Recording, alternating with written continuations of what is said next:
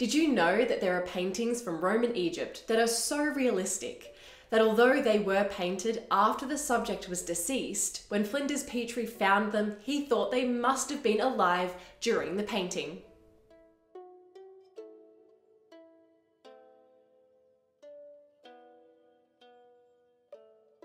Hello and welcome to World History Encyclopedia. My name is Kelly and today's video is all about ancient portraits that are so incredible that they almost look like photographs. Today's video is all about the Fayum Mummy portraits from ancient Egypt.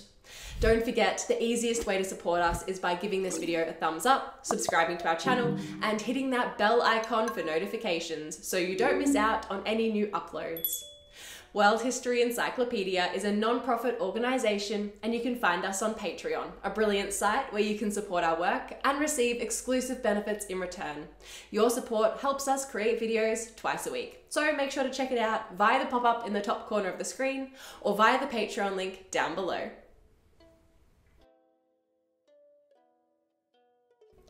The region of Faiyum in ancient Egypt was a fertile oasis, which was home to abundant plant and animal life. This lush oasis, around 100 kilometers south of the ancient city of Memphis, near modern-day Cairo, wasn't always so full of plant and animal life, but was once an arid desert basin until a branch of the Nile River silted up and water was diverted to it. With the basin nice and full, wildlife were attracted, plant life grew, and then at some point prior to circa 7200 BCE, humans were drawn to the site. The site, now known as Medinet el Fayum, was, in ancient times, an area with a number of large and prosperous cities and villages. And the name Fayum comes from the ancient Egyptian word meaning the lake or the sea, Faiyum. The area was at its most prosperous in the Middle Kingdom of Egypt, but declined during the Third Intermediate Period of Egypt, after the New Kingdom. That wasn't the end of Fayum though.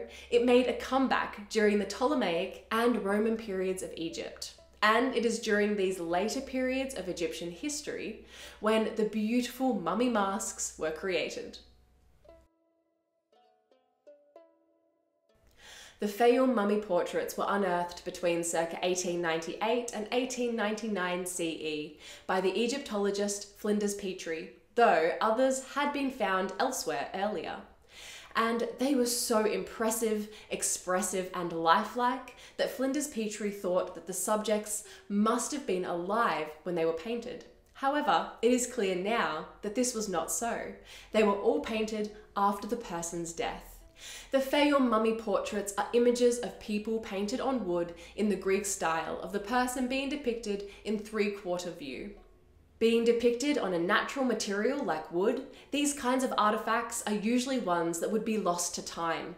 However, they were wonderfully preserved due to the arid climate of Egypt, and they display exceptional craftsmanship of a Greek painting technique. So, they really do display the multicultural and multi-ethnic culture of Roman Egypt. Although many of the portraits depict people dressed in classical Roman garb, they often had Greek names while also clearly representing the afterlife beliefs of the ancient Egyptians. The scholarly consensus on dating for the beginning of the mummy portraits is between 30 and 40 CE, and it is clear that portraits done at different periods show stylistic differences. The wooden panels would have been placed on the mummy of the deceased and then held there with some of the outermost wrappings. Many of the surviving panels show the common jewellery, clothing and hairstyles that were popular in the Roman Empire at the time, and these mummy portraits would have been for the elite members of the community. The wealth depicted on the subjects show not only the personal wealth of the elite community, but also the wealth and prosperity of the region, which is also reflected in the existence of such incredible craftsmanship. Numerous techniques were used in the creation of these pieces, with one being called encaustic, which in Greek means burnt in. But heat isn't actually necessary to achieve this effect in art.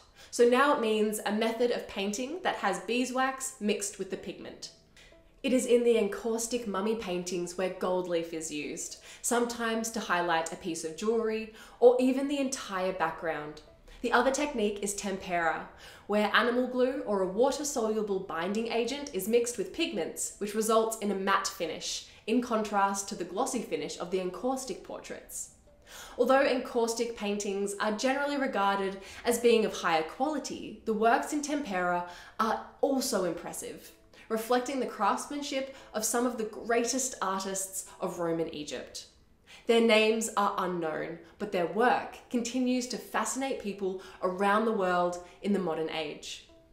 Can you think of any modern paintings or artworks that are equally as realistic as the Fayum Mummy portraits? Let us know in the comments below. If you enjoyed this video, make sure to give it a thumbs up and subscribe to our channel so you don't miss out on our new videos every Tuesday and Friday. This video was brought to you by World History Encyclopedia. For more great articles and interactive content, head to our website via the link below.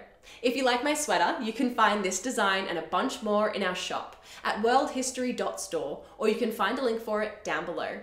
Thank you so much for watching, and we will see you soon with another video.